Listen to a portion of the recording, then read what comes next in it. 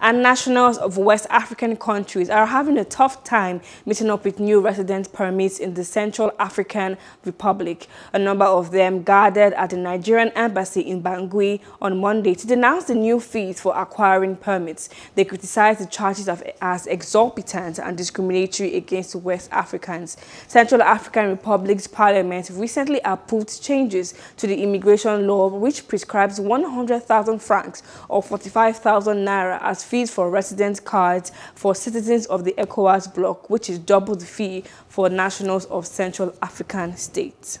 Hello, hope you enjoyed the news. Please do subscribe to our YouTube channel and don't forget to hit the notification button so you get notified about fresh news updates.